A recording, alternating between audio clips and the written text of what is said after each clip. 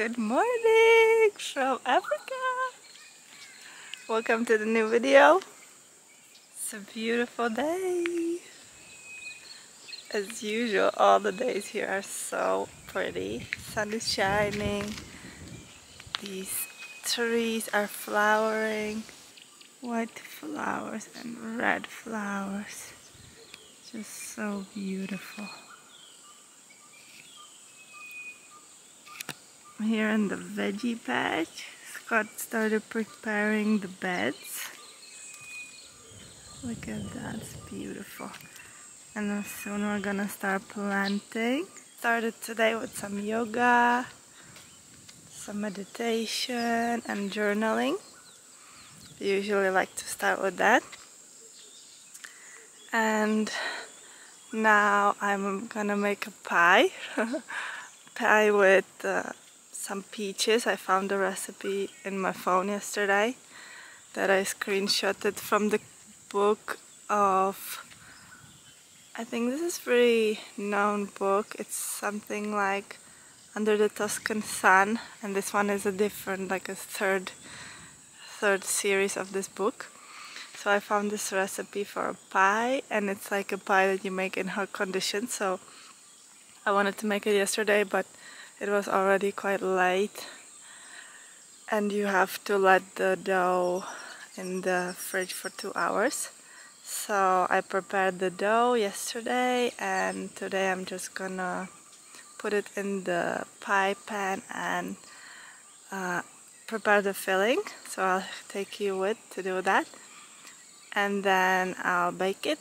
And then I want to go to the Wi-Fi because we don't have actually internet here, and also there's a electricity schedule that I can explain a bit later. So here we don't have Wi-Fi because we don't want to at the moment, and there's Wi-Fi like in a neighbor's house 20 minutes from here.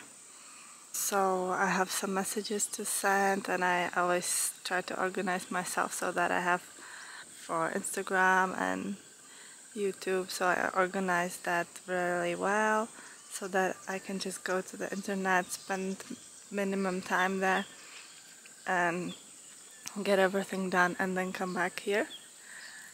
And so it's like a 20-minute walk if we drive by car, so it's 5 minutes, but at the moment the car is still not working. We wanted to go to town, to Tabazimbi, to buy some things, but yeah, that's still on hold, this car situation. So, and about the electricity schedule here in South Africa, it's like a global thing. It's for the whole country. There's a load shedding application that you download to your phone, and you have slots for when the electricity will not be working.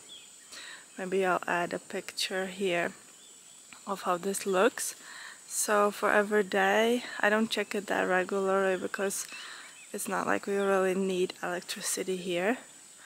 We use gas, and yeah, the lights are electricity, but during the day it's fine, and you just have to be aware of charging your things ahead and stuff like that, or you just leave it plugged in and it charges itself whenever the electricity is back. And we have usually we work outside, so it doesn't matter that much.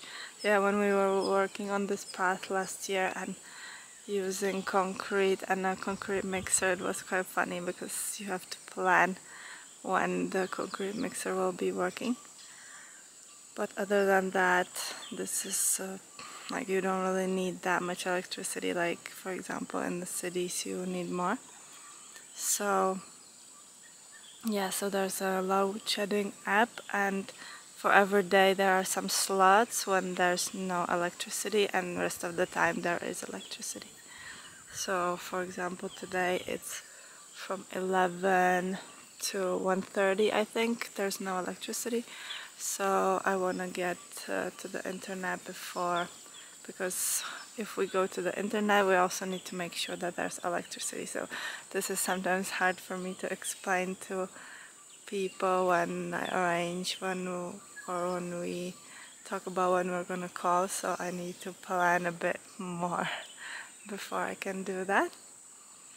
But yeah, for me it's fine. We chose this, so I'm quite happy, and it's very nice not to be always connected and be more connected with yourself. So yeah, today I just was starting to get back into yoga because for like a month I got out of it. It was just too much going on with the move here and with everything. So I took a little break, and now I can feel that my body really needs to get back into that. And so maybe one day I'll film a session, but at the moment it's really just stretching and just starting again. I'm sure you know, if you're into yoga, that how this works, that you really need to get back into it slowly. So I took it easy yesterday and today, but yeah, today it was way better, and I already feel better after moving my body a bit. And yeah, so when I get a bit better and get it back into the routine, then maybe I can film a session. But I just usually improvise of what my body needs at the moment. And so yeah, so now I'm gonna show you another recipe of this interesting peach pie. Oh, look at these flowers. It's been like 3 days since they started flowering. So I got this pan, have this dough I made yesterday, and I put it in this foil and left it in the fridge overnight, and I'm gonna read you what's in it. So there's 1 cup of flour. I used a cup like this, and I combined flours, coconut flour, gluten-free flour and regular flour. So I just put it together.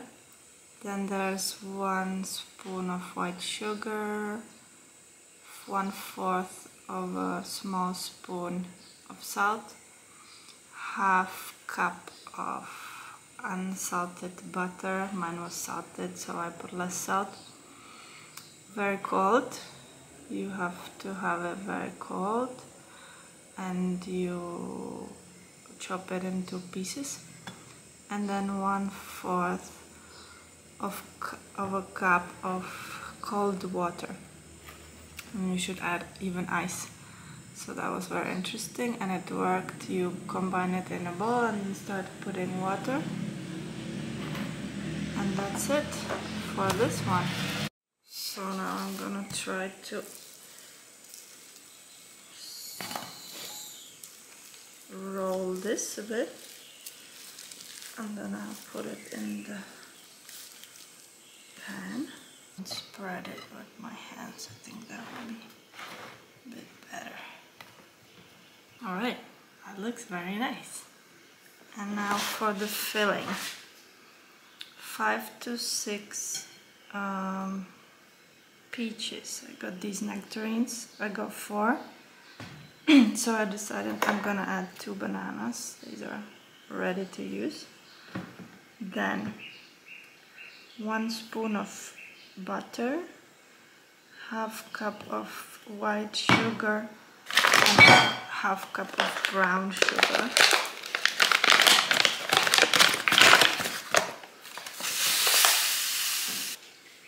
Spoon of cinnamon, 1 spoon of flour, 1 spoon of butter.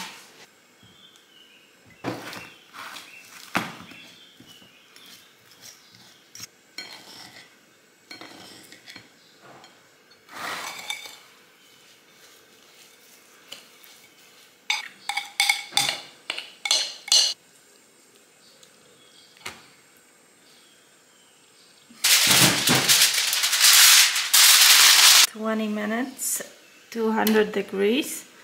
And after 20 minutes you should put it to 190 and remove the tin foil, aluminum foil, and see if it's turning brown, and bake for another 10 minutes.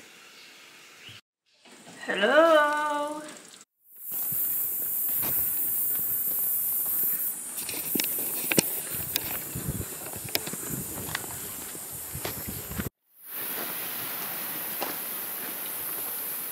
Walking, taking a shortcut.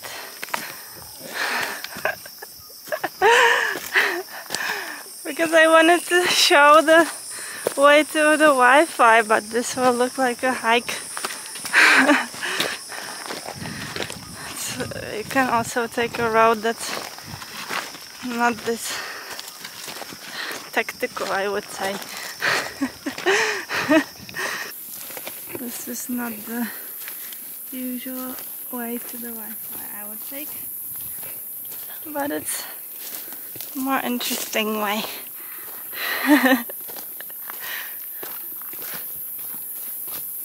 Oh, but it's nice. Look at this.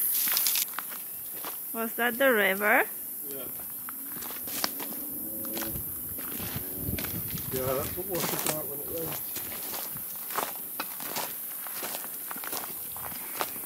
Pipes for water.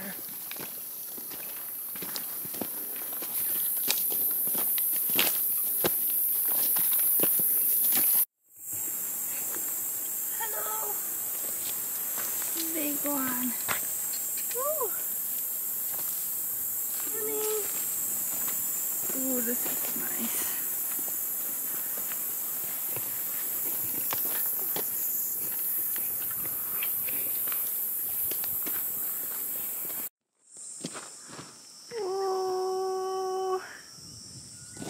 So sunny.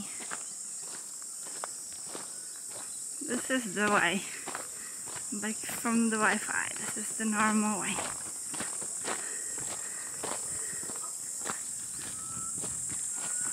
The road. Very nice. Walking back. Scott had to run back because he forgot his backpack. So on my own now, but I know this path pretty well, so it's good. And it's so hot, so sunny, but actually really nice. Look at this amazingness. Everything is so green and beautiful. Wow. So excited to taste this pie that I made in the morning. It's like brunch, breakfast slash brunch time. I think it should be around 9. Not sure. Ooh.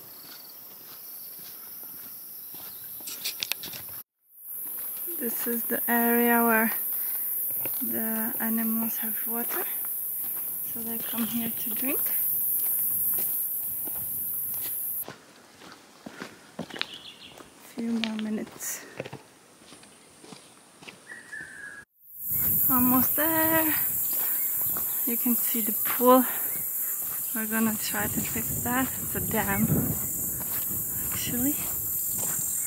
And yeah, on the other side of that is our house.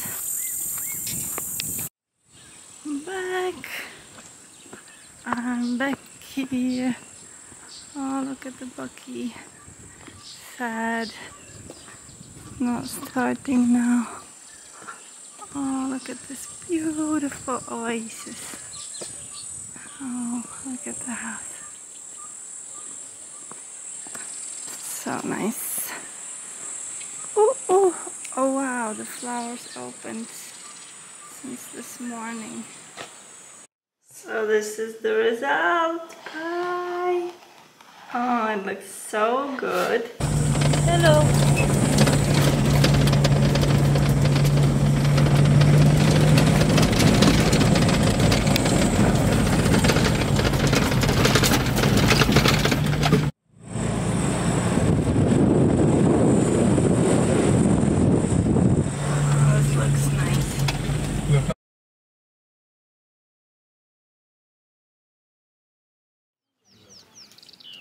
actually had a party for the baby. I think he was a year old. Valley, a bit closer to his home, and also for the family that about elephants are growing up in the wild.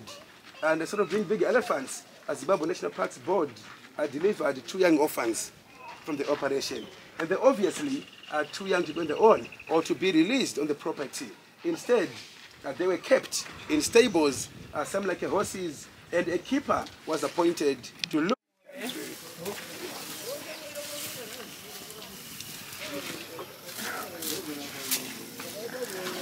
So beautiful. Once again, welcome to Vegas Elephants, and thank you all for making it. And my colleague is Edward. Hello everyone. Hi. Hello. Hello. And our first elephant, the name is Musina. Yeah, Musina, she was named after a town north of the country. And you know Musina town? Yeah. Yeah, across Zimbabwe border. And she is a fantastic elephant, absolute born leader. And for her age, she can stay behind the elephants. She can walk in front. She can walk on her own. She's fine. And we suspect probably her grandmother or her mother at some stage was a matriarch. And you know what a matriarch is?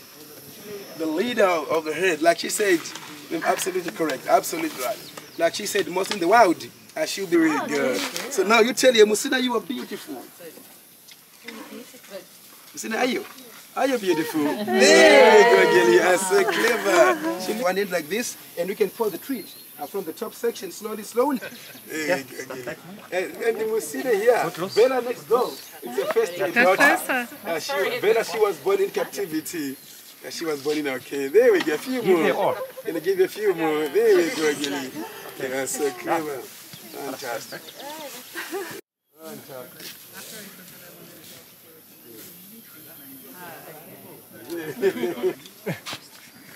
Kristyna. Let him offer Kristyna. Kristyna.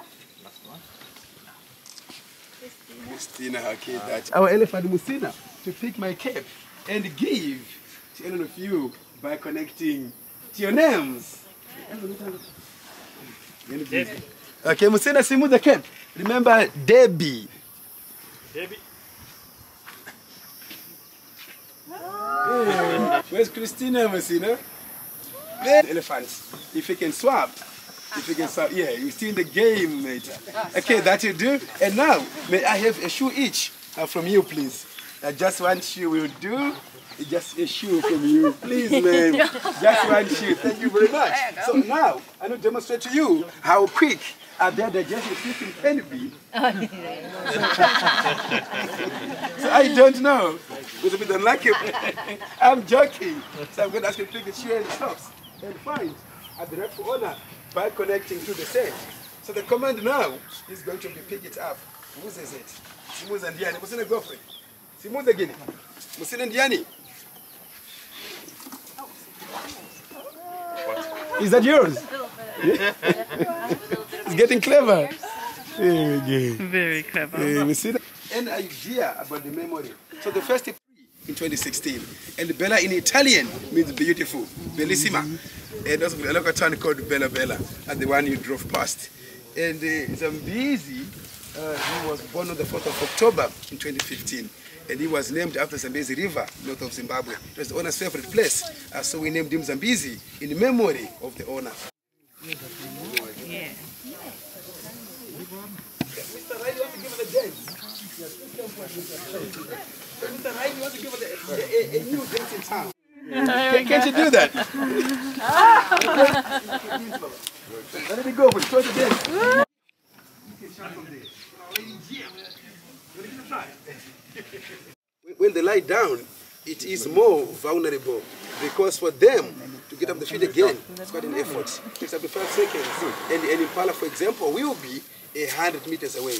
So they normally prefer to sleep against a big tree or a termite tomorrow. And either way, when there's a possible danger, they are easily on the feet and they can escape. Like done for us, Gilly. Down, my lady. Yeah, you are beautiful. Well done, Gilly. They're clever. Thank you. Beautiful. Fantastic. Well done, Gilly. Good girl. I'll show you with Chova. I can do the mouth with Chova. I can show you the teeth. Yeah. With Chova. Yes, and now. Hello. Chova. Chova is a wonderful, wonderful elephant. In a week from the food from our village. So Chova was willing to work with humans. And it's very unfortunate, I think, to the trunk to get money. And when he was in pain, Chova could say, and for drinking water, they want to put a hose. Can I show you the water, how he does the water? Can you bring the water? You can join me here with the water. There goes another one. Yes, much. It's gonna get messy. There goes another one. You watching there, Riley? Watching shower time. It's like you have your own shower always with you.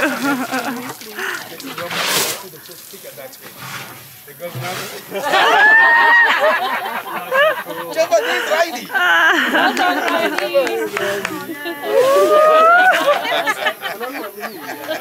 One more.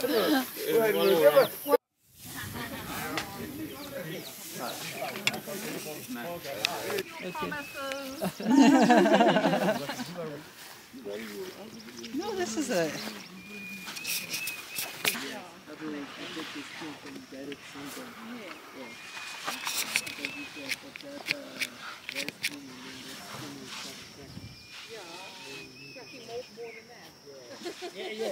more than that. So they can have some. Yes, they can have. So you need to give them a lot of oil.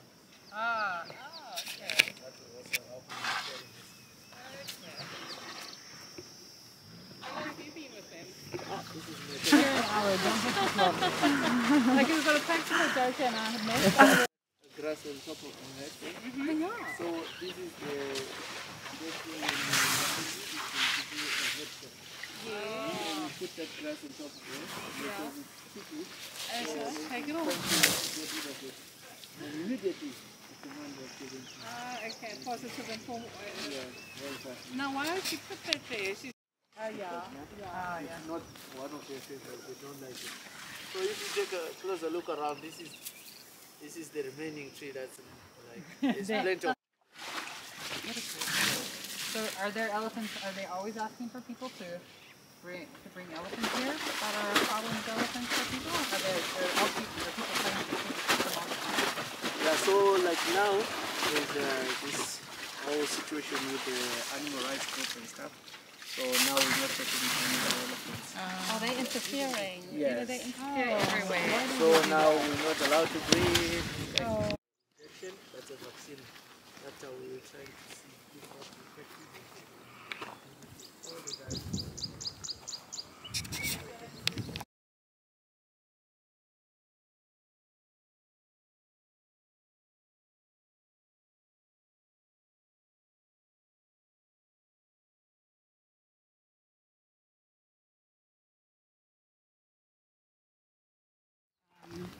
To doctor, or whether this guy just happened to be in the country. That's the common career tree. It's one of their favorites also. So the locals. Hello. We're here at Bella Bella today, walking with the elephant. Wow, it's an incredible experience. It feels like being in a documentary about elephants. But you're not watching it, you're in it. They're just doing their thing and we're going for a walk with them.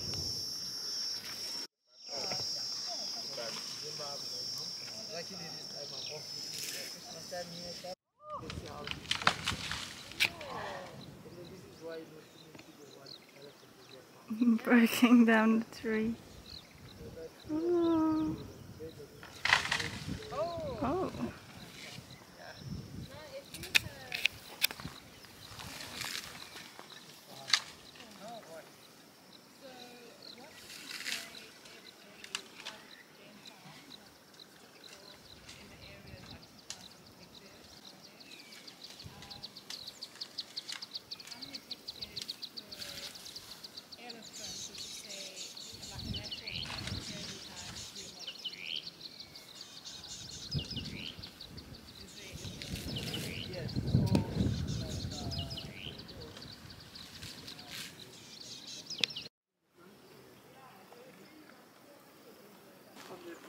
incredible experience seeing elephants in their natural place, doing their thing, playing in the mud, breaking trees, eating all the time. Truly special place.